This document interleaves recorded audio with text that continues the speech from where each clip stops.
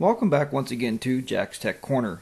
This is another Photoshop Element 6 video tutorial. And in this tutorial, I thought I would demonstrate to you how to do a background blur or a soft focus. Now this can be very easily done. If you have a 35mm camera, what you do is actually put a zoom lens on. I like to use my 70x300 lens. And you zoom very tightly into the object that you're taking a picture of.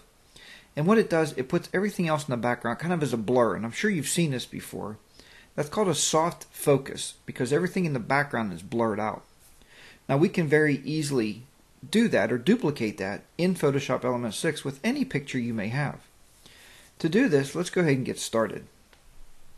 I'm going to take this ice sculpture and we're going to right click on it and go into Full Edit. Once we bring it up in our full editor, we will then once again go to View, Fit to Screen. Then remember, we're going to duplicate the background layer so we can work with this layer right here, the background layer. Now, to start this, what we need again is our quick selection tool. Make sure that you're on the plus side of it. We're going to raise our brush size up a little bit to a bigger diameter here so we can select this a little faster. And we're going to just start selecting the ice sculpture itself. And remember, you just kind of click around. Photoshop Element 6 is very smart because it's looking for the edges of what you're clicking on. You don't have to trace around it like you did in the past with the selection tools. This is a nice tool because I like to just be able to click and actually let it sample it for me and find the edges.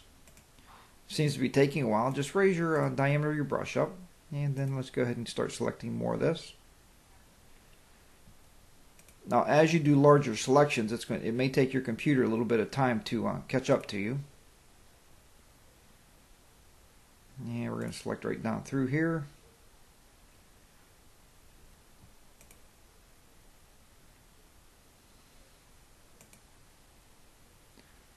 We're going to end up getting the whole entire ice sculpture. So I'm going to go all the way down the bottom here to get the base. And all I'm doing with my mouse is just pointing to different areas and left clicking so it'll be selected. Remember, don't worry if you go outside the lines, that's okay.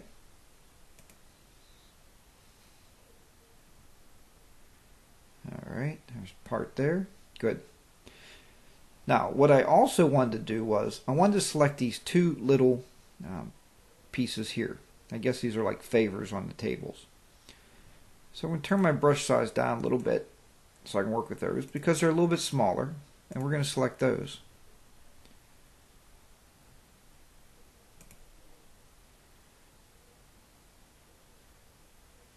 Again, folks, I'm just pointing my mouse, getting a little bullseye and left clicking.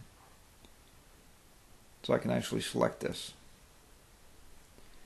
And the better your selection is, the better your picture will turn out in the end. That's our main goal. Okay, let's not worry about that. We'll get rid of that in a minute. Let's go ahead and select this one.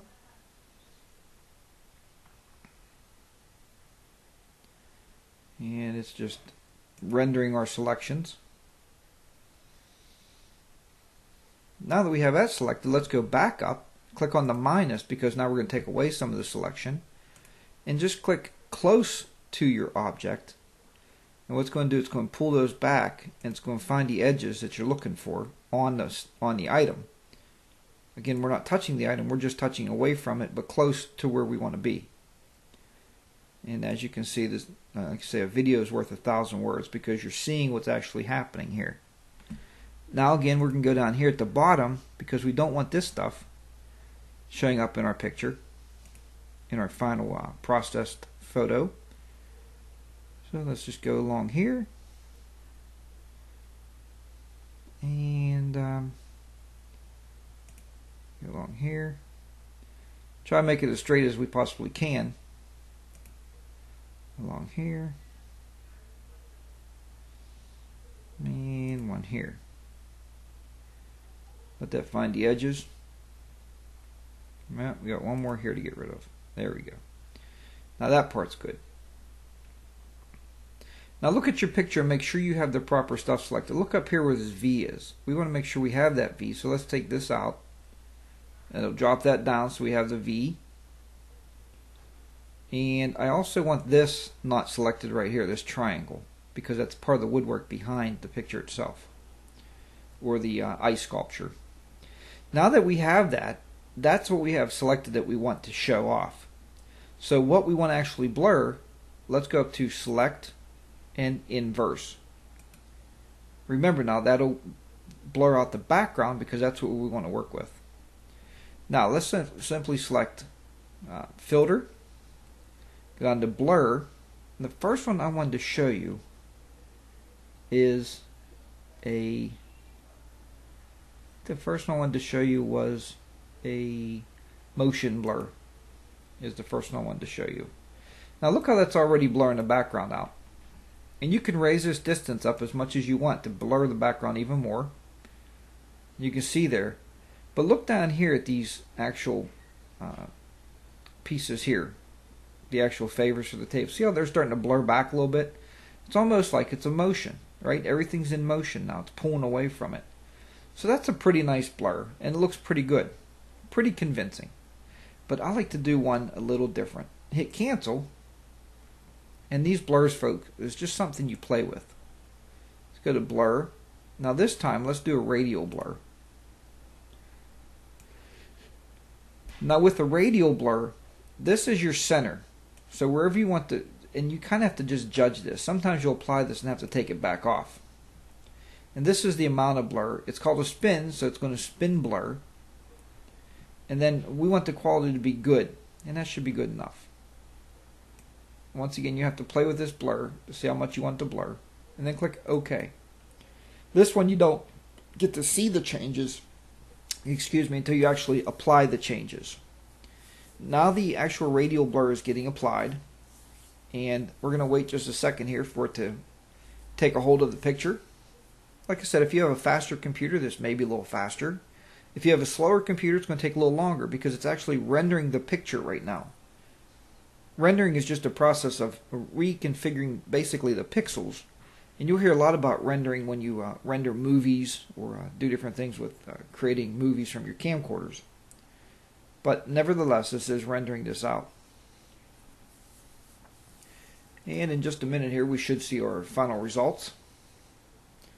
The time limitation on YouTube is one of the worst things about using YouTube for these videos.